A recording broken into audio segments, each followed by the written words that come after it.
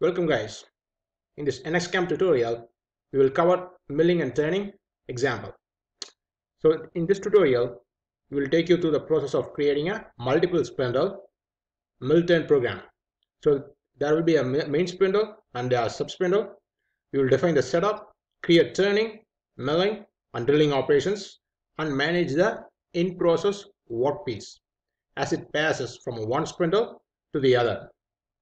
So the workflow consists of three parts, right? The first one is setup. How you set up the part for the main spindle. We need to include the stock which is a blank. It could be from casting, forging or a bar stock. Then we need to define the part. We need to define the program and we need to define the output. So once you have the model file into the layout, the next thing you need to do is go to File, New. So once you hit the file and new, you will have a window pop up. This is the window you see on the screen. So new, you're gonna cursor over to manufacturing tab. Okay, so pick this tab, manufacturing tab. You'll have a different options: general setup, die mold, turning, machinery, multi-axis, mill turn, simulation. Now you're gonna click the mill turn. All right, so once you have the part in there, analyze the part for setup, for programming, output. Then what kind of template you need? You need a mill turn template. The reason being is the part that you have features that need a drilling, milling, turning in all to complete the complete part. So now what you do is select this, then hit OK. It's important, guys. Understand the units for the part given. It could be in metric, it could be in inches standard. So analyze the part. Use the one of the menu option here to go and pull the analyze ribbon bar. Go and find out the diameter, go and find the length, then you select the units accordingly. So once you go and pick the manufacturing tab, Mill Turn Express, this is the window you will get, right? This is one of the part given in Siemens to give you how to go through the Mill Turn Express, right? So now you got the part, you got the turning, milling that need to be done. Now go back to the left hand side, hit the hit the right mouse button, do the expand all. Once you expand all, you see different icons already set up for you. Again, you want to go and put a new object. It's such an easy thing. I covered in a lot of tutorials before. You can look at the tutorials, the old ones, or I will tell you how to create it. Just click the main one, the parent object, go to create geometry. You can create any type of geometry you want. If you have Mill Turn Express, that's your template. What do you need? MCS, main spindle, you need a workpiece, you need a turning workpiece, right? So all these things, your containment boundary, all those things are given for you. You can pick whatever you want. You pick and choose, you will drop below that. So now you're gonna set up this setup right here defines a hierarchy of geometry groups that will allow you to specify the geometry and the parameters that are commonly used throughout the program, right? Once you set up the template right, guys, you'll never have a problem down the line, right? So do the setup right, fundamental foundation, set it right. The organization of the machine coordinate system, the MCS, which will contain the turning, milling and hole making operations, is really important. How do you set it up, right? So the data MCS is the MCS, machine coordinate system. That's the parent object. Every one of the child object will be underneath it. So you can see it. This is the MCS. Below that, workpiece main spindle turning, avoidance geometry, MCS mill. This for the milling operations all done in the main spindle. The hole making operations all comes under the MCS. They will be going into done in the main spindle. The turning workpiece in the main spindle. Now for the MCS sub spindle, your Z will be 180 opposite of what you have the Z in the MCS. Now you do the same thing. So now let's go back at the machine tool view.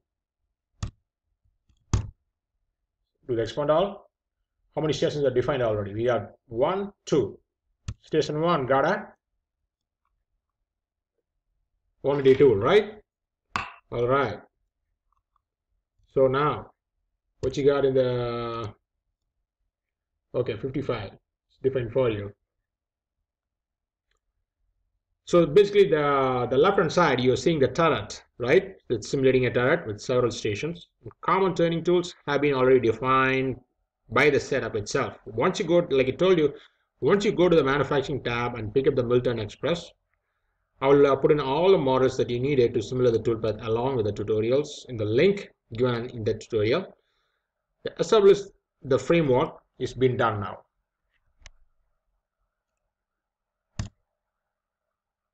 So you want to change it, change the clearance angle, change the geometry of the tool. Go and do the right click, edit.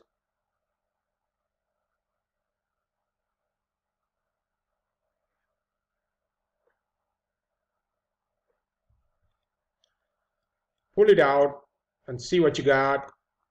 Okay, is that what you want? Nose radius, orient angle. It's all to your liking. Tracking was the tip of the program code output, CNC code output is going to be output at the right at the tip of the tool. So if you want to do the center of the tool, nose radius programming, it's different. You can, if you want, you can change it. There's most of the common tools out there. That's what it's programmed to the tool tip. Okay, cancel it.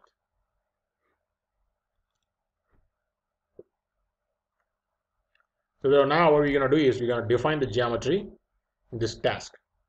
So you'll create a subspindle assembly that will define the MCS, define the part, blank geometry on the main spindle, and also the define the part and blank geometry on the subspindle.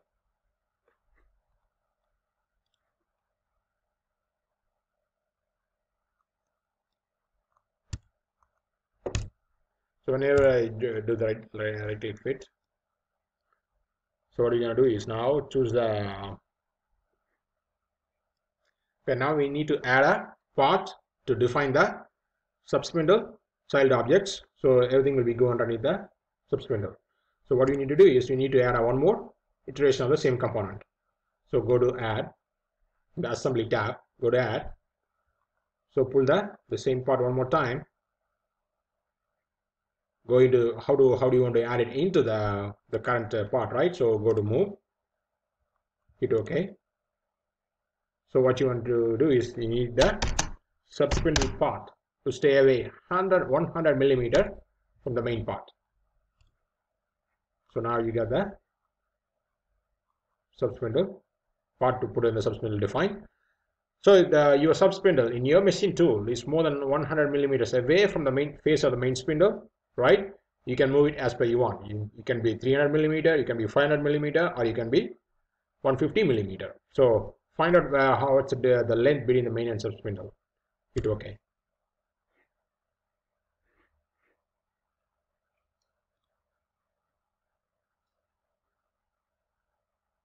So now it's time to define the subspindle part, right? So now just go back and see how you want the orientation all defined, right? Is that right? So all things are done on the main spindle. Sub will be taken this way. That sounds right. Okay. Now you go. Let's go back and go to the geometry tab. So let's go and specify whatever we need to do to define the MCS and sub. So now you got the subspindle part pulled into the layout. Now it's time to put the part, define the part into the subspindle for the MCS. That's right here. Okay, right click, edit. Okay, where do you want the MCS, machine coordinate system, for your subspindle? Sometimes people do the front face of the part as the datum coordinate system for the subspindle. Somebody will put it in the chuck where the part will be located on. So if there is a chuck right here, so right here they will put it in. You will select the back face of the part on the main spindle. Okay, so that means like when we go and clean up the face, we need to know how much we're going to take off. Let's select a plane, specify this is the Z and X axis. Make sure that this is what you selected. This is what the tool path will be created upon. Z and X plane. Okay, now we're going to do put the MCS right here too, from here, right? So go back and select entire assembly, what you need. Your MCS to be right.